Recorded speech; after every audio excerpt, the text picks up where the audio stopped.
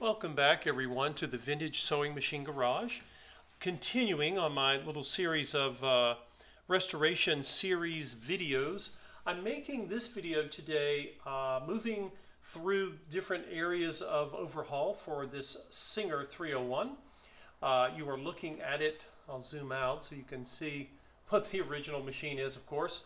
Those of you who may be just joining in, I number the restoration series to make it a little bit easier to follow. And today I wanted to focus in on the tension assembly dial. Now, if you have a Singer 301 and it's running really well and you have great tension control, there's really no reason to engage in the procedure I'm going to show you today. But there are those of you who maybe are having some tension issues, or maybe you want to overhaul your machine, or you are getting into the restoration and overhauling of sewing machines, vintage sewing machines. And I wanted to show you how I go about disassembling, cleaning, and then inspecting and putting back together the tension assembly dial. Now, sometimes the entire tension assembly, the whole structure of it is removed, and by that there's a large cylinder that all these pieces sit on. And I'll turn this to the side just a moment, if you'll bear with me here. I know you're getting a very close-up view. Let's angle down, and I will show you. Some of you who have these machines, you may or may not have ever looked to see what goes on behind the tension dial.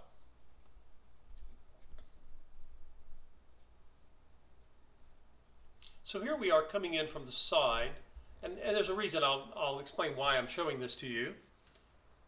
Now,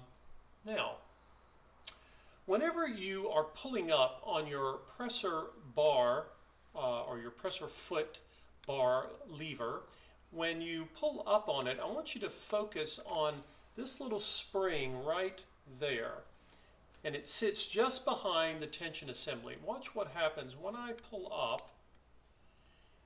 There's a lever that pushes on the spring, and that in turn is actually pushing. You'll see the spring being pushed, but I want you to focus a little bit further down, and I'll get a flashlight to make this a little easier to see. I said flashlight. This is actually a shop light that I use when I'm trying to get in close. So when you look behind the tension assembly, what I'd like you to focus in on is this little spot right here. There's a pin, and this pin runs all the way through to the tension assembly, and these pieces, when I start to take them off, you'll understand there's a housing in here that this piece goes through. So if you stay focused on that pin, I'm going to hold this shop light and move the presser bar. I'm going to pull this up again. Notice that the pin is sticking out toward the inside of the machine. Now watch what happens when I lift up the presser bar. Notice that it pushes on that pin. Also, now, while that's happening, look at this section of the tension assembly and watch what happens. I'm basically pulling the presser bar up again. Now watch the side of the assembly dials, and notice that they move. What's happening is the two discs that the thread normally rests between are being loosened. They're being pulled apart, and that is actually the condition you always want to thread your machine in. And then what happens is when I lower the presser bar as if you were getting ready to sew, it's very interesting. All of a sudden you get those two discs, and you'll see them in a minute, they clamp together, and depending on the number that you have set on your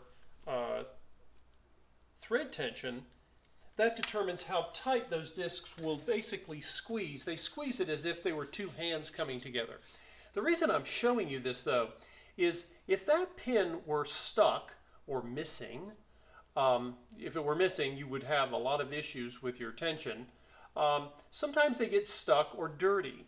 And if that's the case, you might want to investigate taking the entire unit out.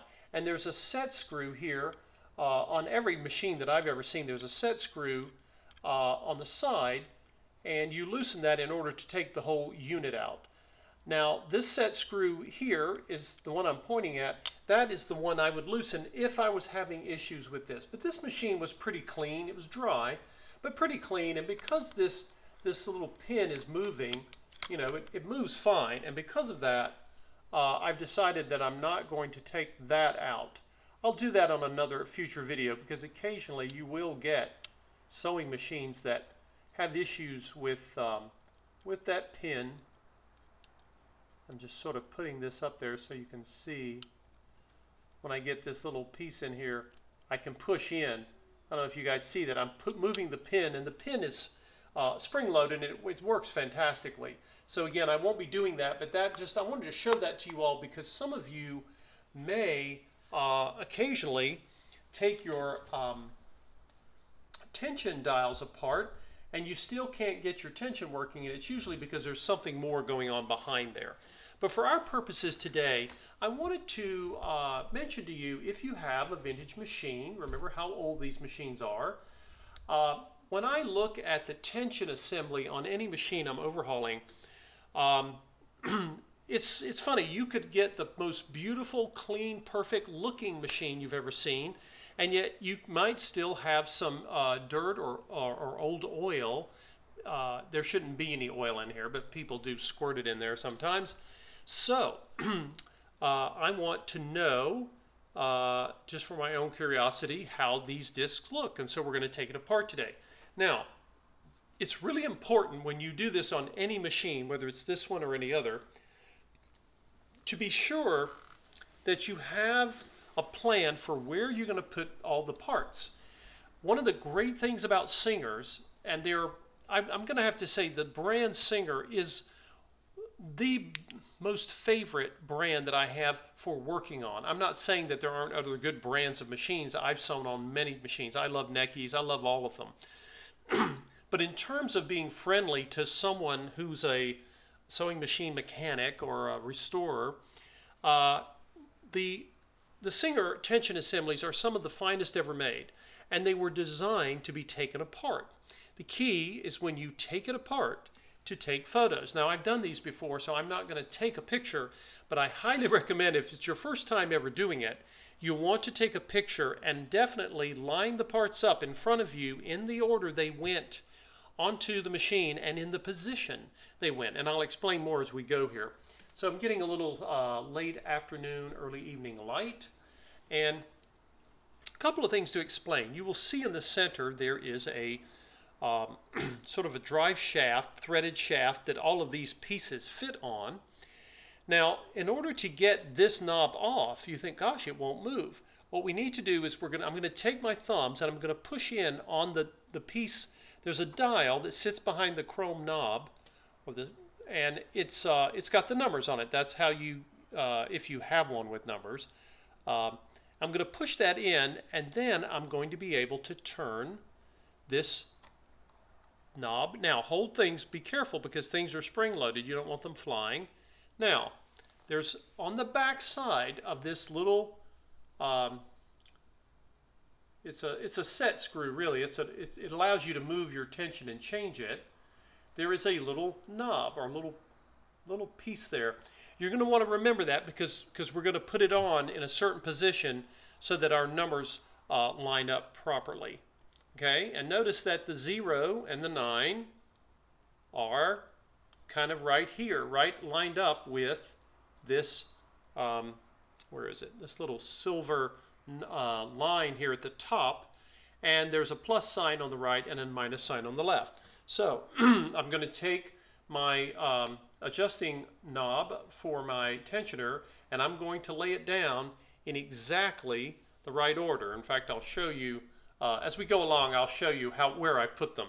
The next thing that's going to come off is the numbered dial. This is the numbers on the dial help you understand how much tension you have, right? And there's not really much there to speak of. Sometimes a little dust. I didn't really see any. But notice I'm going to put it down in exactly the way it's coming off.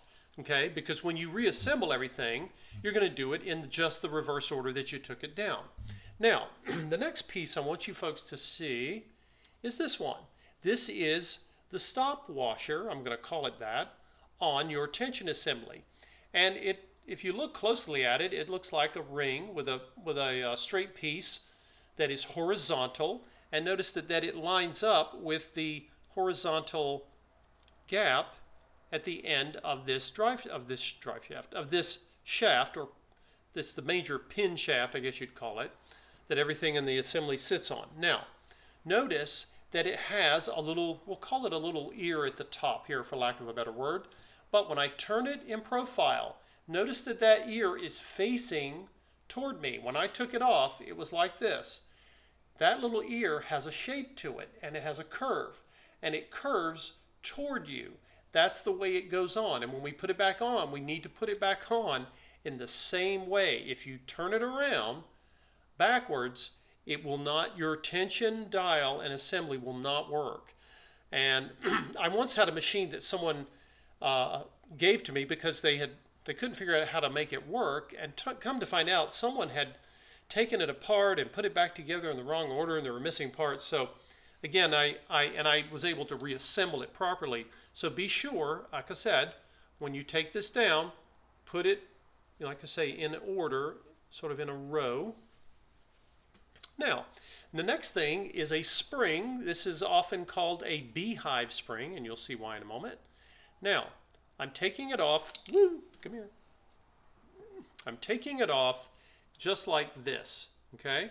Now, it's called a beehive spring because it's shaped like this. Now, I'm going to bring this closer to you guys, and I want you to look closely. When you look at the front of this spring, notice that part of it, it's often described as pretending it's a teacup, right? So this is, I'm going to need something smaller to point with than my finger. This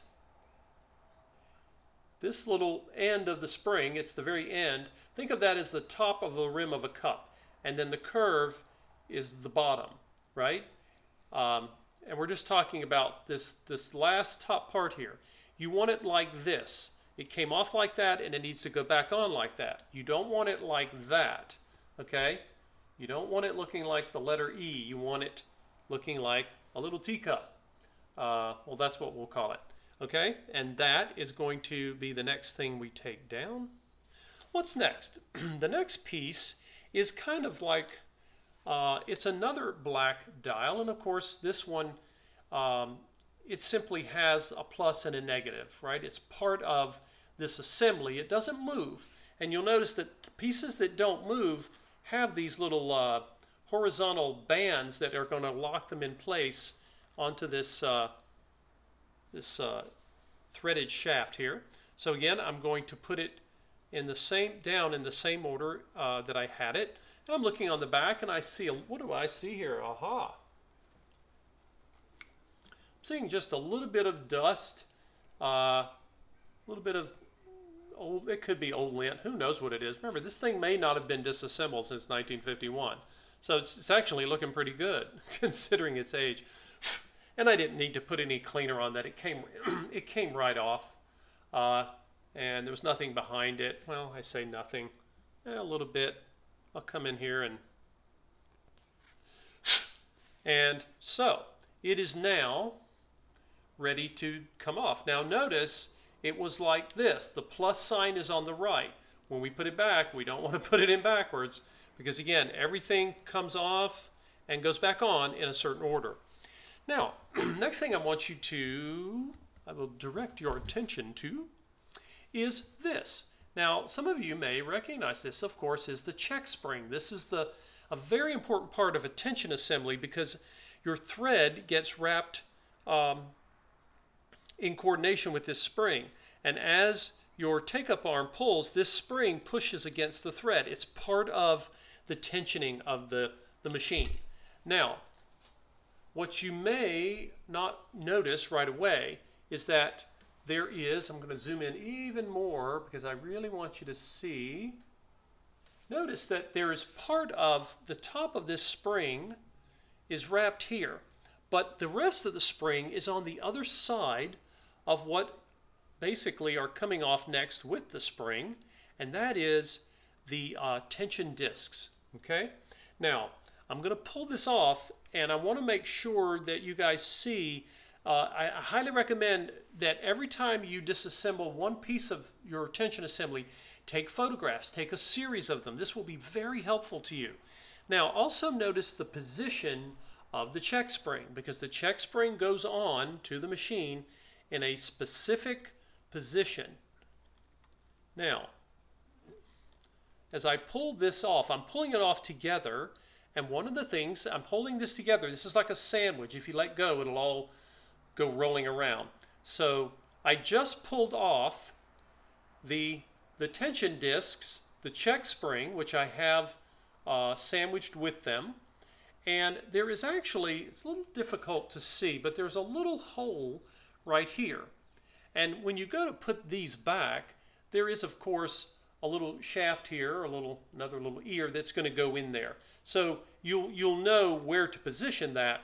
But this is the part with the check spring I want to kind of show you.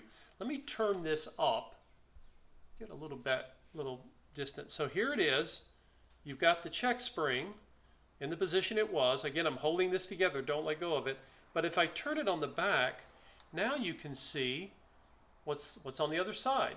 You have, what you see here is actually this is a sort of a cover for two, let's turn it in profile. You will see two tension discs, and they look like little coins.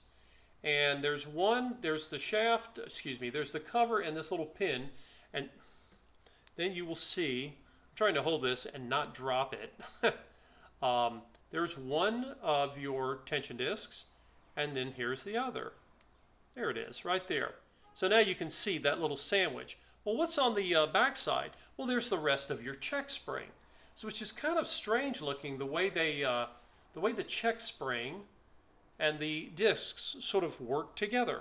So what are we going to do? You will see that, I'm going to try to get this in a good position. I want you guys to see, I know it's a little hard to try to imagine how this comes off. Well, the reason is, if I turn it to the side, what you may see is that the check spring is sort of a U-shaped on the part that you see when the machine's operating. And the actual spring has a space, and that's where our discs and cover were. So let me redo that, and I'll show you. When we put it back together, it'll make more sense to you. So this piece here, the top part of the spring, is going to sit on the outer rim, or the outer center of the cover of the two tension discs, right? And then the bulk of the spring, which is actually in the back, it's like a sleeve, right? So the discs and all fit almost like a letter in an envelope, if you will. I don't know if that's a good comparison or not. So now that we have our spring, I'm going to set the spring down sort of in the position it was in. The spring looks great, by the way, and just to show you all what a nerd I am about old vintage machines, even things like springs, you guys have heard me talk about bolts and screws and how they were made better then. Springs were too. You can get replacement springs for Singers. So if any of you ever have a spring that's damaged or broken, don't panic, because you can get a replacement and they work fine. But again, to imagine a spring like this that has lasted for 70 years, that it doesn't take much to impress me, I guess. In any case, so here's the cover that I was showing you. Let's pan out a little bit. It was a little too close up there. So here's the cover piece, and behind it are the two discs. Now, normally, you don't see very much here. Sometimes there's nothing to see. Sometimes there are pieces of thread that will get caught. If they're going to get caught, they will often get caught between the two discs, but they have not. Now, what do you see here? What do I see here? I see what looks like either a little bit of old sewing oil or it could be some light oxidation. The parts of this assembly, other than the plastic pieces, are manufactured of very high quality steel, and the steel was normally coated, electro-coated maybe, with nickel. But over 70 years, some oxidation, you can see it in the little inner part of the donut there, if you will. Maybe you guys can see that. And on the back, there's a little bit, mostly I think it may be just some old oil. Oil never gets put in here, but I will show you what we're going to do with these discs. We'll get them cleaned up. And notice that the discs face each other. In other words, the convex or the concave ends are on the outside, right? So there's a raised section and then there's a concave section. You want the raised sections together, right? And that's where your thread lives when it goes through that tension disc. If it wasn't for these, you could not really make a stitch on a sewing machine. Now, that was basically, and I'll pan down so you guys can see, that was the disassembly of a Singer 301 tension assembly. And I think I've got everything here. You'll see, of course, the the chromed, or it's actually nickel-plated adjusting screw, tension screw. You see the first piece I took off. Then you see the little washer. I call it a stop washer. You see the beehive spring. You see the piece. And these things are down. They will, when they come up, they will go back in the order they went. And then you've got the cover and the little pin ear here that's going to go back into the machine. And then, of course, you have the two tension discs, and you have your check spring. And that is everything that I'm taking off in this case. And before we end, I'll just zoom back in to show you, well, what's left. What's left is this piece right here. And now you see the entire sort of unit. This is the threaded shaft of a tension assembly. And as I showed you guys the little set screw on the side here, if this needed to be removed, we could. In this case, I'm not. When I have an issue, if I have a tension assembly and I can't get the little pin that you saw in the side to flow freely and to play and coordinate with the presser lever when it comes up, if that was an issue, then we would be taking the whole unit out and inspecting that. But we don't need to, and normally I don't. I have before, but it's very rare that that's even needed. Now, let's zoom in and I'll show you basically what is there left to see here. There is an adjustment screw right here.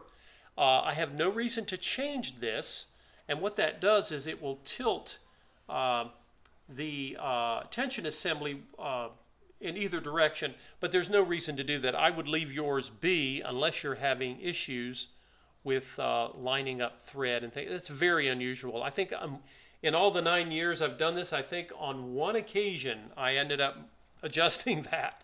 So it should not be an issue. If you ever take this off, you'll want, again, photograph the position that this little bracket piece is on that screw. Just pay attention to it. And what I'm doing here, there's a little bit of old oil that I'm taking off. And I think there's a little, you can get access. If there's any dust or dirt back here, you can get to it. There's not really any, but maybe a tad. This isn't bad. Nothing like the feed dogs that I showed you guys on this machine. So when I get ready to reassemble this, I will I'll show you. I'm going to put I'll put a drop or two of sewing oil so that everything can screw back on.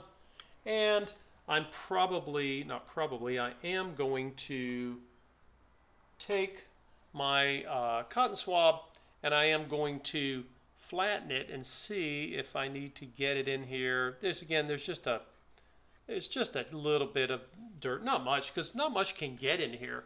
It's mostly sealed. But there you go, guys. That is the disassembly of the Singer 301, the disassembly of the tension assembly. And in the next video, I'm going to show you guys what I am going to do to clean up these tension discs. Basically, the thread comes on this flat surface. The inner surface, no, but I suspect that flat surface may have just a few little places that could use some polishing. So I'm going to break out the metal polish, and I'll do that in the next video, and then we'll get it reassembled. Thanks for watching.